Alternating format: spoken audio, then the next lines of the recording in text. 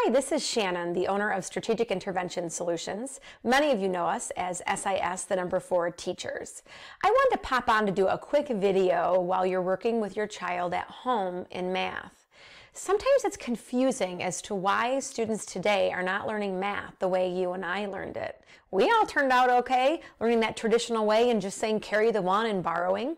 I just want to kind of give you a quick couple tips as you are going through with your child, talking about why number sense is so important. We're not trying to teach children math in a crazy way. We're actually helping promote place value and understanding. When you and I grew up, it was really all about how. Just tell me the procedure, tell me how you do it. You're writing it down just the way that your teacher has told you, and then you're kind of regurgitating and giving it back. In today's math with ACT, SAT, college prep, all of these different types of things for even the way the world works in the 21st century, we have Siri. I can go on my phone right now and ask what 25 times 26 is, and she'll tell me. We don't want your children to be able to just regurgitate numbers. They have to be able to have the application and the place value understanding to apply it later in algebra.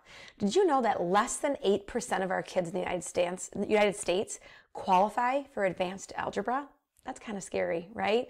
It's not that math is hard. I just think they didn't understand it when they were learning it within whole numbers.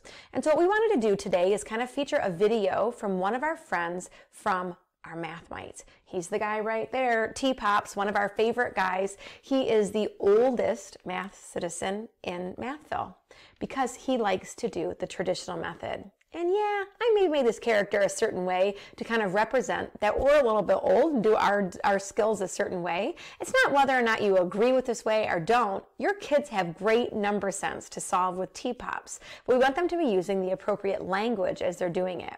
So T-Pops is kind of balding. He's got bunny slippers and he carries a cane as he's walking. I'm going to demonstrate in this video. All I want you to listen to is the language I'm using. Am I carrying a 1?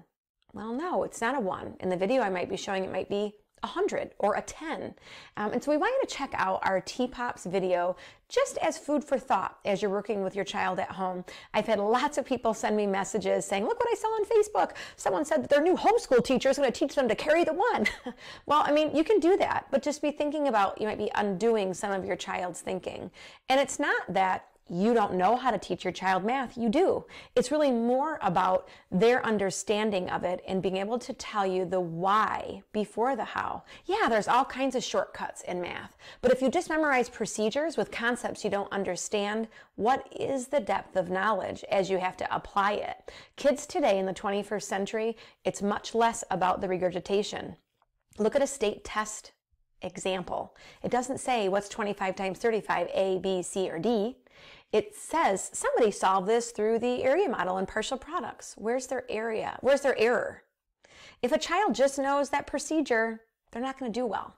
And so this is kind of hard for a lot of us as we are maybe not teachers, and you didn't sign up to be a homeschool teacher over these next few weeks. So here at SIS, along with our friends with Making Math Make Sense, we're here for you and want to help you. So we hope that you check out our T-Pops traditional method and just listen to the way I'm talking, and that I think your child will be able to relate to that, as many of our teachers have our students attend to place value. Be sure to check out all of our resources on our website at sis4teachers.org. Thanks so much. Hi, this is Shannon from SIS for Teachers. Today we're going to show you how to solve addition problems with regrouping using T-Pops. We're going to use our T-Pops place value mat and kind of talk about this strategy within our Mathmite series. T-Pops is the oldest citizen in Mathville. He has a cane and he has kind of balding hair and wears bunny slippers. Although he loves to do the traditional method, now that he's met his other friends, such as DC, Abacus, as well as the value pack, he knows that you should learn their strategies before you learn his. I like to do this strategy a lot as well with maybe getting kids familiar with the concrete tools of using the place value discs first with just numbers that are not regrouping. In this case though, we have a problem that we're going to solve, 257 plus 135 using T-Pops. So T-Pops is going to kind of watch us as we are going through this process, and we're going to build with our place value discs. If you don't have place value discs in your classroom, we sell them on our website on sisforteachers.org. You can also watch some of our tutorial videos on our YouTube channel to tell you how to get organized for your math salad bar so students can use these materials with ease. We're going to use these non-proportional manipulatives to build our first add-in. The first add-in is going to go on the grid. The second add-in is going to go at the bottom.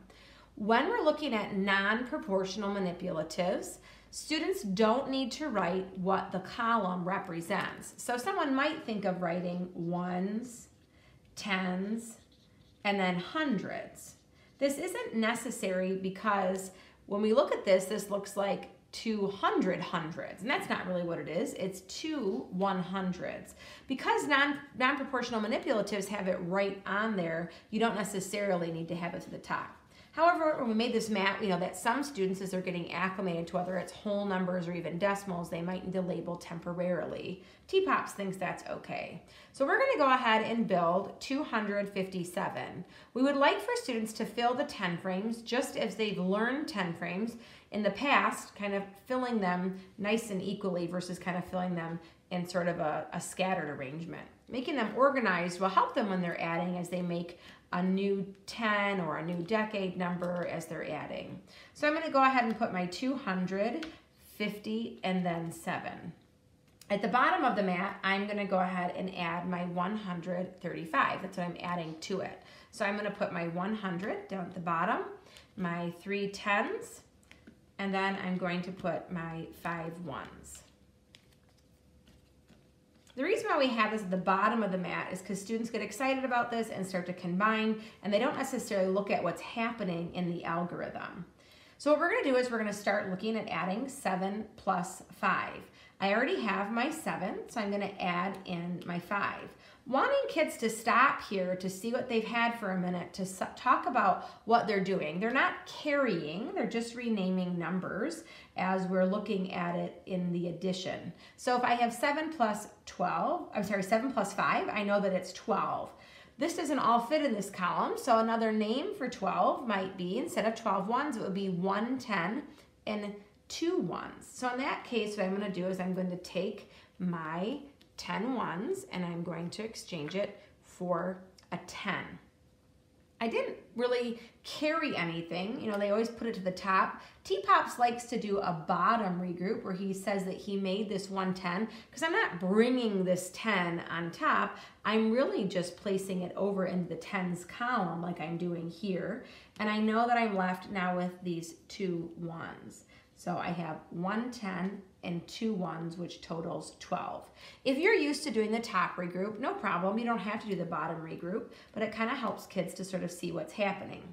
Now when we go to add this together, we know that we have our 5 10s.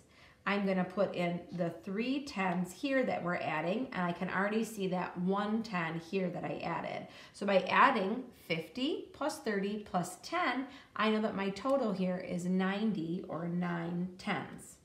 I'm going to add my 100 to the 200 I already have, and I can really nicely see that I have a total of 392.